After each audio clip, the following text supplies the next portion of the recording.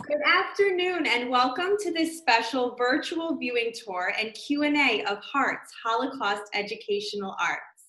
My name is Desiree Nazarian, Director of Outreach and Holocaust Education at Self-Help Community Services. So, as a result of coronavirus, we had to cancel our staff reception for the Hearts exhibition, but I'm very excited to bring you this opportunity to still view the exhibit and meet one of the artists, Fred Terna, virtually. Hi, Fred. Hi, Desiree.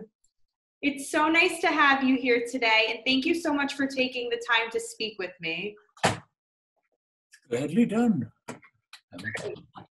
Fred, before we begin the virtual viewing tour and a Q&A, I'd like to share some more information about the project, Hearts. Hearts stands for Holocaust Educational Arts, and it is an art exhibition featuring the personally created artwork and written works of Holocaust survivors that honors their experiences.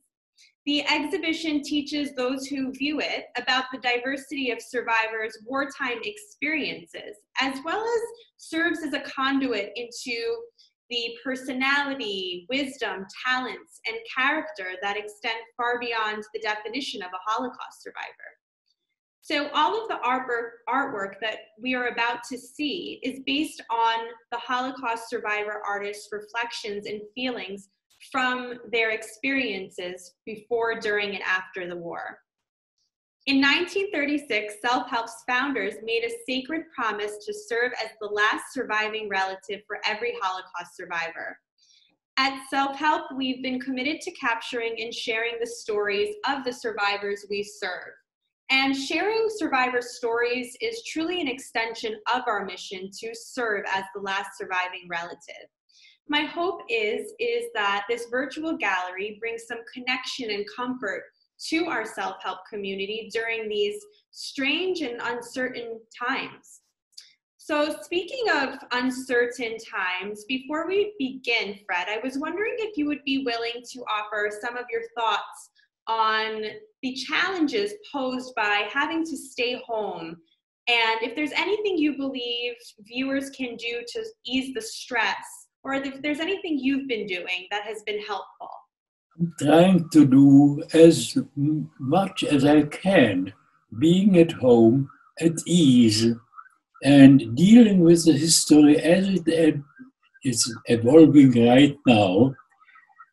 I feel comfortable telling people that one can live with dangerous times and live with it. That is, living in it without being disturbed beyond measure. There's more, I could talk a lot more about these things. Being alone in the house most of the time, my wife Rebecca is in the hospital working. That is in a dangerous situation. So it is something that's very, very much on my mind. We lost somebody whom we knew quite well, Wilhelm Helmreich, who died of coronavirus a few days ago.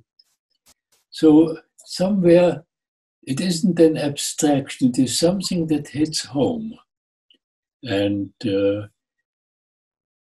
so I'm living with that feeling of being in a dangerous situation. On the other hand, knowing that there's just nothing I can do to influence it. Yes, and thank you so much for sharing your thoughts with us, and my condolences to you and everybody who knew Mr. Helmreich. And you mentioned that your wife is in the hospital currently working. Is she a first responder? Yes, she is. She's working in the hospital. I mean, she's in her 70s and is there every day when she's working in a rather, I don't have to tell you about hospitals. She is dealing primarily with high-risk obstetrics. So it is something that is not immediately impacting on her. However, she's in the hospital with all the other problems that hospitals have here in Brooklyn. Absolutely. Well, we all thank her for her services, and thank you so much for taking the time to speak with me and all the viewers who are tuning in amidst this situation, Fred. So, Fred, I would like to share some more information about your accomplishments and a little bit of a bio before we view the virtual gallery. So I'll begin with a little bit of your bio. So Fred Terna was born in 1923 and is a 96-year-old Holocaust survivor and painter living and working in Brooklyn, New York. Terna was born in Vienna, Austria, and lived in Prague from 1926 to 1940. From 1941 to 1945, he was in several concentration camps, among them Theresienstadt, Auschwitz, and Dachau. Fred was liberated on April 27, 1945, and after a period of hospitalization, returned alone to Prague.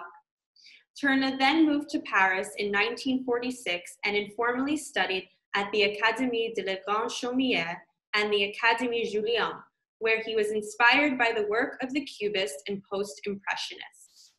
Fred has lectured extensively and exhibited his work in several solo and group shows. His work is included in a variety of private and public collections, including the United States Holocaust Memorial Museum and Smithsonian Institution in Washington, D.C., the Albertina Collection, Vienna, Austria, the Ghetto Fighters Museum, and Yad Vashem in Israel. Mr. Terna continues to work as an artist, painting in his studio, and is involved in keeping the memory of the Holocaust alive. His canvases seek to address the psychological space of trauma and often incorporating the charged symbols of chimney and ash.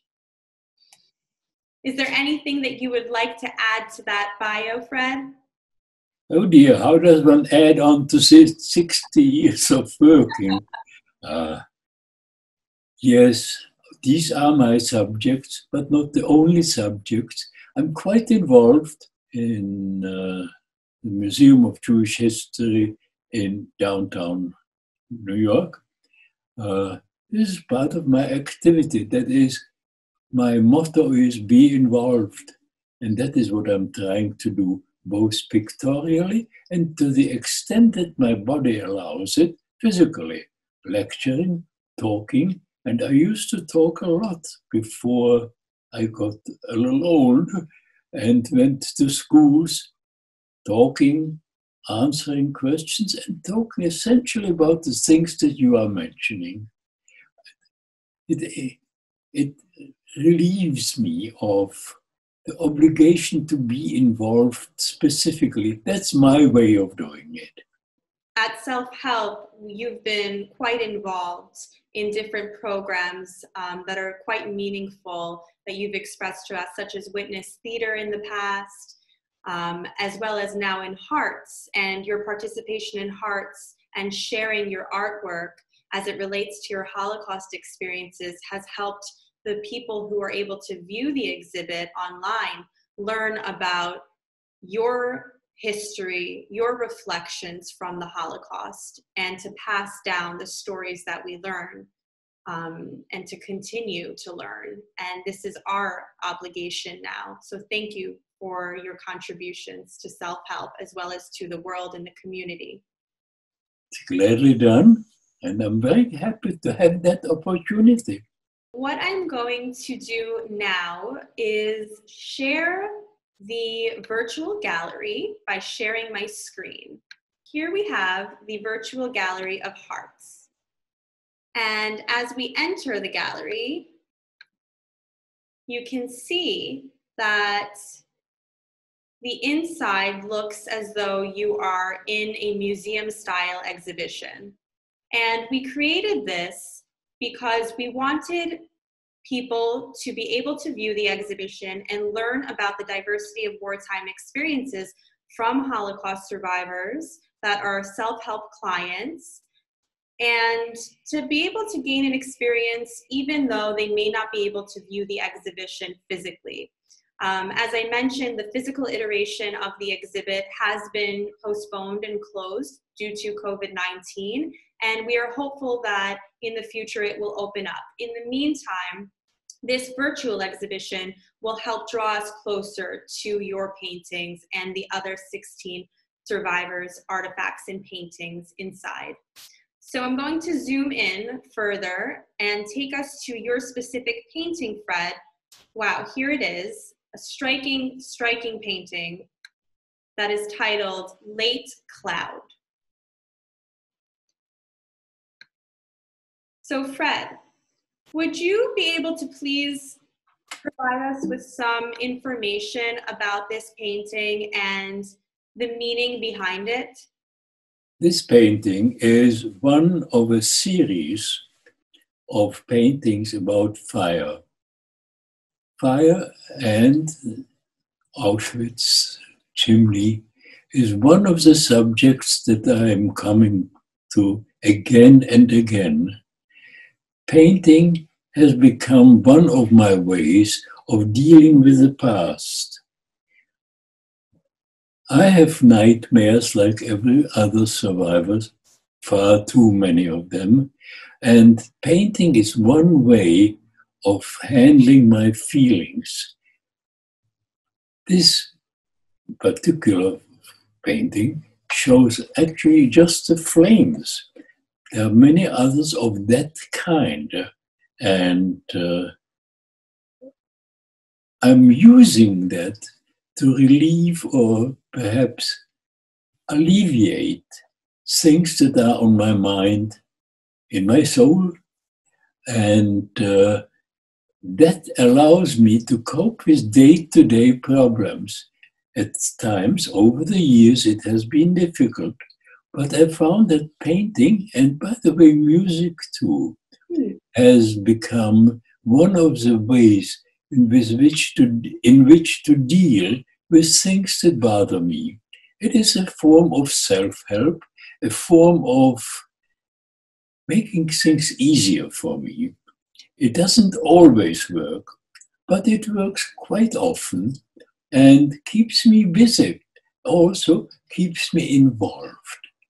And that is one of my ways of dealing with life, being involved. Now, this specific painting, mostly reds and other dark colors, it speaks for itself. It depends on the viewer to interpret it. What you are missing in this particular projection of the painting is the surface. I use surface very, very much as a mode of expression. That is, I encourage people to touch my paintings. I'm quite aware of the technical aspects of painting, take some pride in it, feeling that what I paint has a certain amount of permanence. I know how quickly paintings tend to deteriorate, particularly oil paintings. I'm very, very much involved in making as long-lasting a painting as possible. Wow, that is very, very thought-provoking. And in this painting in particular, I've seen many of your paintings. I've had the privilege to, and I've seen that there are different variations regarding the physical aesthetic and the touch and the feel. Many of your paintings, as you just mentioned, have raised surfaces where you can feel the canvas. This one in particular, if I were to run my hand across it, would I be able to feel the same type of physical touch in tactile touch, or is this a little bit different than the other paintings? It has less of a tactile surface than others. I have paintings where I use sand, marble dust, and collage type things to create a surface, not in order to use it as a visual material. If you see the surface as a visual thing, as a tactile thing, I failed. I used that to say that there is some depth, some physicalness to the painting. I believe very, very much in the physical, in touching a painting. And Weber lives by touch for a long, long time. Being able to touch, being intimate. That is, if I may touch somebody, that means the person has allowed me to get close. And being in touch involves both the physical and the spiritual aspects of it. Absolutely, that's brilliant. I am definitely picking up what you are saying, and it is a wonderful legacy piece in a way to have the viewer of your painting feel the surface, to be connected to you as the artist, even if they don't know you.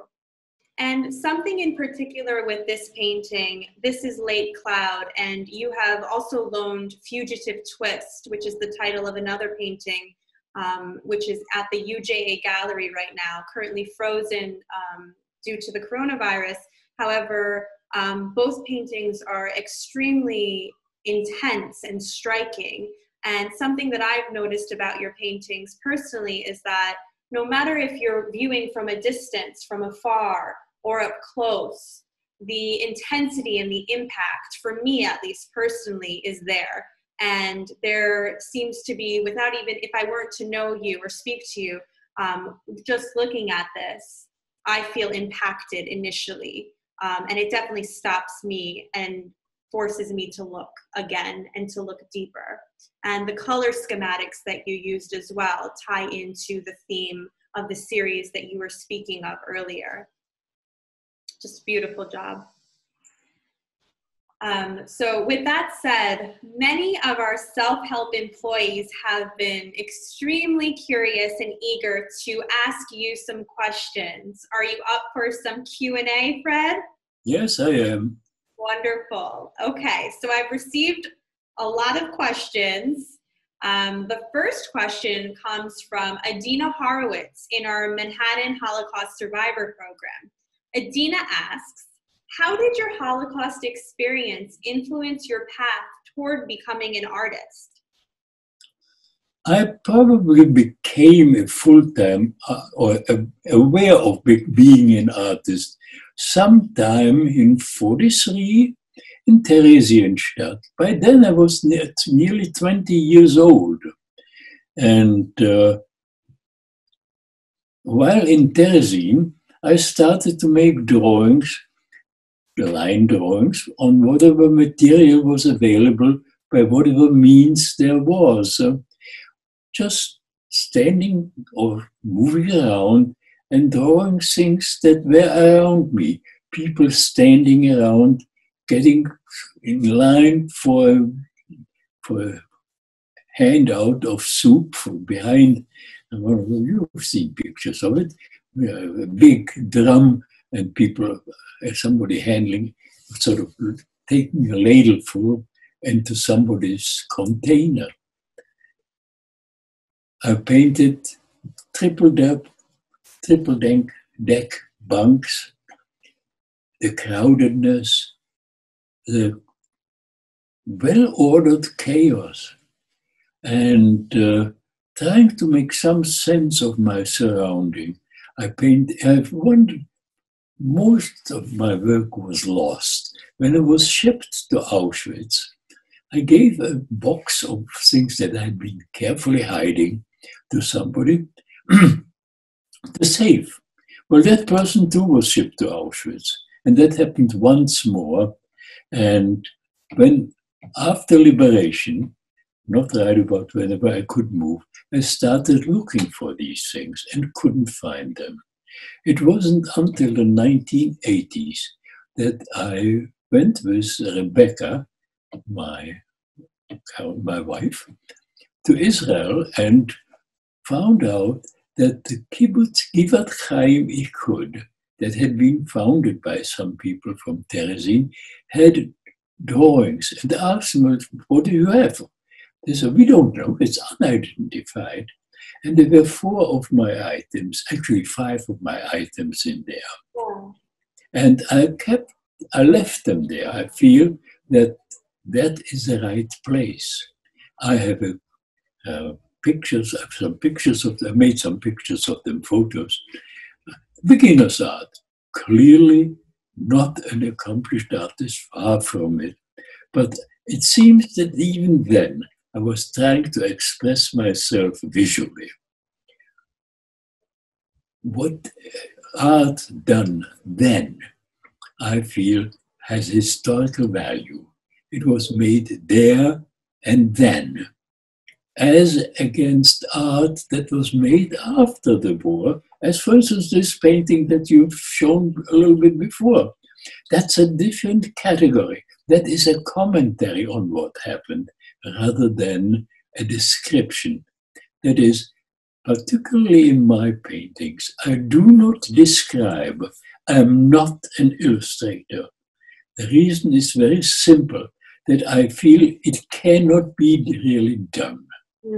Cannot put into graphics the feelings, the moment, the situation. The only artist who could do that long, long ago was Goya. And his Disasters of War, small scale, book scale, graphics, etchings of sorts, that is, aquatints to be precise. And he said everything and said it superbly. I'm not going to try something that has been done by a great, great master before. So what I paint is feelings, attitudes, deliberations, thoughts about what happened then. It is at the same time also a form of self-indulgence. Somebody used the word catharsis. Yes, it is that too. And it helps me to get over very, very difficult emotional times. And there have been more since the war. And I'm very fortunate to be able to do it. I'm able also learned to live with it. So I'm not thrown by the feelings. Nightmares, far too many. But I wake up and I realize, yeah, I'm out of it. So this is a wonderful feeling that I have that outlet. Absolutely. Thank you so much for sharing that. You are, very lucky to be able to have that conduit to express yourself in. And I see behind you that this is your gallery space, correct? You're in your gallery right now? Yes. Not a gallery, in a studio. You're rather right. Right. Wow. Thank you. So the next question comes from Yolanda D'Souza, also from Self-Help. She is specifically in Self-Help's Department of Population Health. She would like to know, similarly to the answer you just gave, did you find that expressing feelings through artwork is therapeutic? Well, absolutely so. I cannot describe it as such. That's a technical term, therapeutic. I'm a painter, and so that's what I do. She also would like to know, what stories would you like your art to tell? Actually, there are too many stories. They are implied without being spelled out. Again, I'm not an illustrator, and a painting reflects a situation of feeling about the Shoah rather than describing it precisely. So one of the things that comes to mind is, at one time I was nearly compulsory painting execution walls, not nice paintings, in bloody. You may imagine an execution wall wouldn't be a nice wall. But then, after a while, I looked at the painting and the word wall brought up the Kotel, the wall in Jerusalem. And so I said, that's a good idea. And in paintball in Jerusalem. So at that time I was just vaguely aware of. I'd seen pictures of it. I had not been to Jerusalem then. And painted it. Then they decided it's a nice painting, but what was behind that wall? And so I built up an imaginary temple behind it. By then I had been studying quite a bit about Jewish history and Israel history. And I was aware that there was a Herodian temple, which was not, of course, a real temple, the original one. But so I used my imagination and built up on that. And as one of the themes that I come back again and again to build that temple. Eventually, I put gates into that wall. So I went from the execution wall and the temple to the image of an open temple where one can enter. That is, way back there was that execution wall. So I've traversed quite a distance emotionally and intellectually. It brought me to a lot of studying, reading really, about Jerusalem, about Jewish history and Jewish background. That is quite profound, and going from a place of despair to openness with your self-awareness sounds about right, like the process that you went through and encountered. My follow-up question about that is, have you created any type of artwork outside of paintings as an extension of this learning process about Judaism and Judaica or Israel? I've used my rather faint knowledge about Jewish tradition to paint, and some of the symbols come back again and again. One of them is a gate. I've done a lot of mezuzah covers. Mezuzah, the cloth is well described. That is sort of precisely prescribed how to write it. But the cover can be anything. So I've used the covers as a free expression to expand on that idea of having that verse of the cloth surrounded or embedded in some of my work. And I've taken a lot of freedom there, but Halacha allows me that. I'd like to share something with you that's a bit personal, but I think important for many reasons.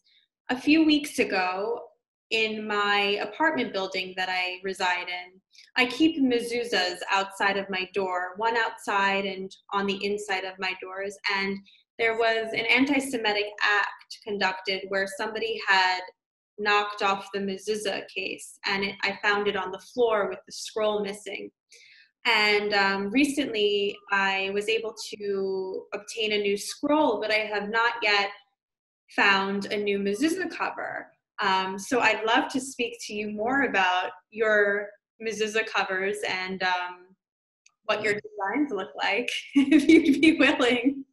Well, mezuzah covers are one of the very, very easy gifts to newlyweds.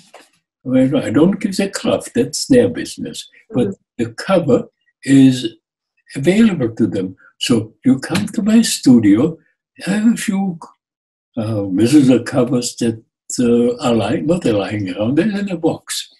And if I see something that can be the base of a mezuzah cover or a mezuzah cover, I use it. And it's a diversion, and yet a purposeful diversion. It's a practical thing. Absolutely. Well, I'd be honored. So we'll follow up with that after this. Great. So another question comes from Self-Help's Natalia Montez in our finance department. Natalia asks, how did you feel after the piece Late Cloud was finished? I feel, while I'm painting a painting or anything of that graphic, until it is something to work on. Once I sign a painting, I'm sort of saying goodbye to it. I say, now go into the world, live your world. So I have paintings that I made years and years ago.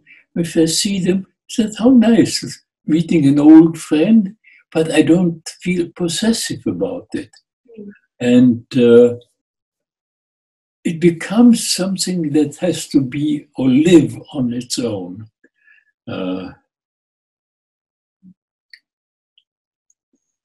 It had fulfilled its function. It helped me, of course, over a specific time. Sometimes that time was very easy. Sometimes it was disturbing, but it isn't mine anymore. Understood. And are you painting currently amidst the coronavirus situation? I'm not sure how to handle it. It sits sort of in the back of my mind. I really should paint it. And I have difficulty. I don't know how to do it. And it may take a while. It may come tomorrow. I hope sooner. But how does one express such a situation? Obviously, I'm quite affected by this current situation, and I've given it a lot of thought, feeling, and I'm afraid I'd run into a political statement. What is it that affects me mostly? And it is the involvement and the non-involvement, the distancing. I feel that, and again, I'm trying to stay away from a political statement. We, all of us, have to be involved. All the way from the bottom to the top. And that is where I feel my problem lies. That is, I have no connection to the kind of evasion. And it brings me back to a time during the war, which was at times rather difficult. And there was a time, and I'm thinking now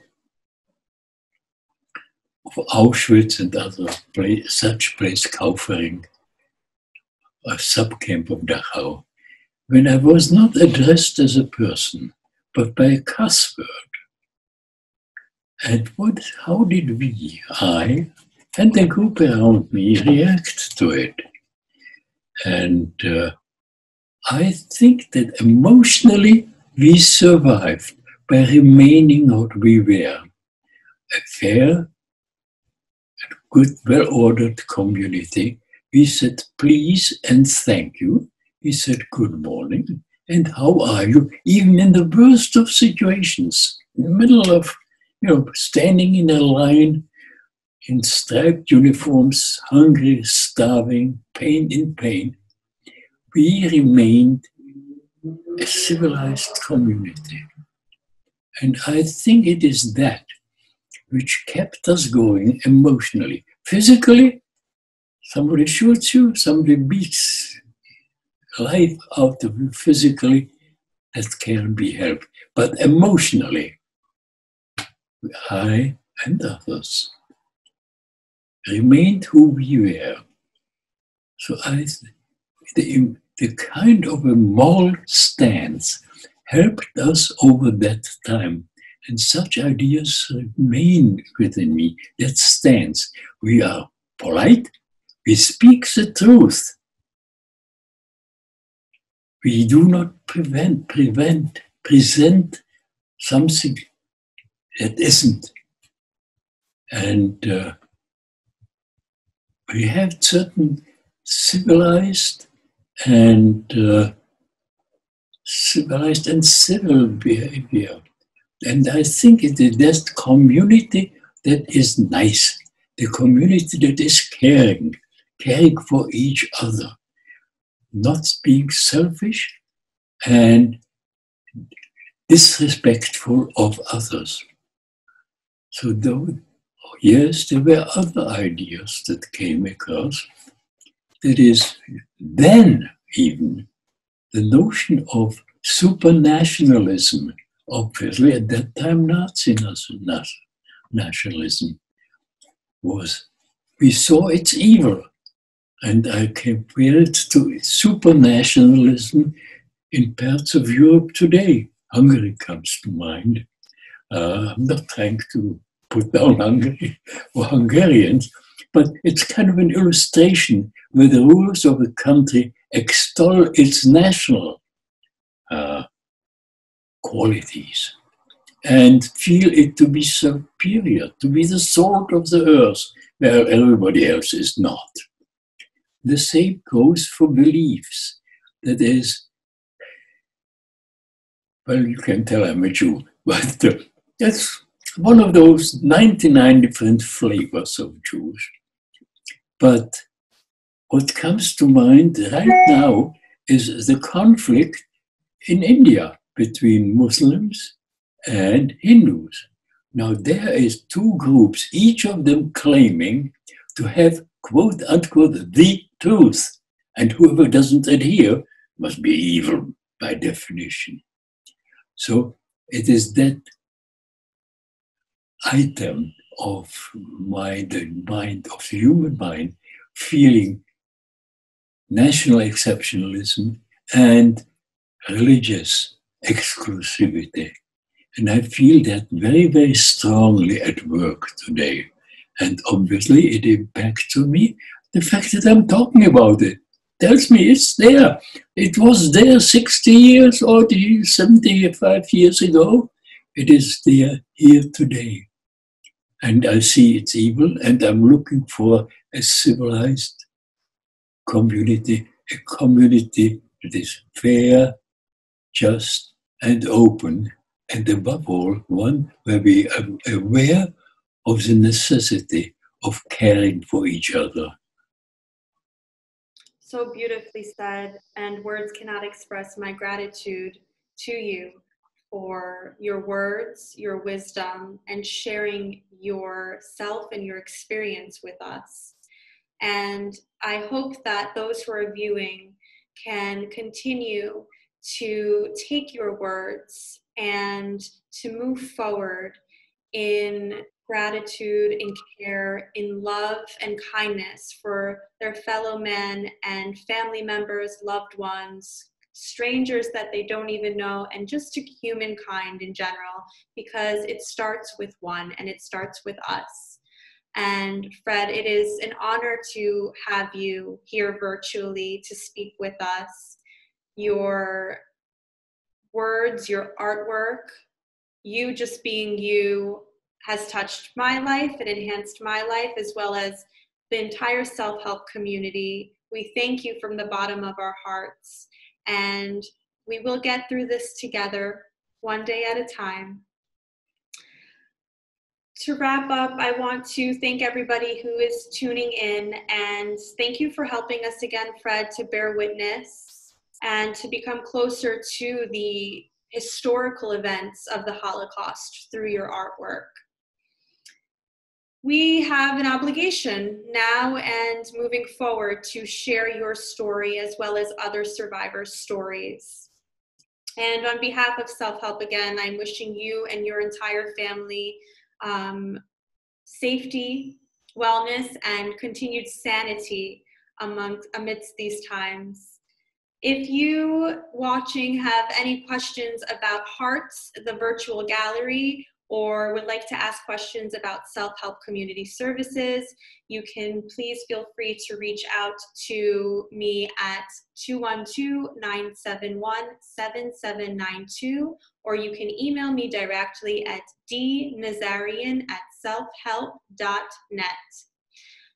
Thank you again, Fred, for your words and for your presence. And I look forward to seeing you after all of this is over and a new chapter is turned. Thank you, Desiree. And please, when we may again come out into the world, come here and get your visual cover. Thank you, Fred. I'm sending you a virtual hug. Thank you, Desiree. Bye. Bye.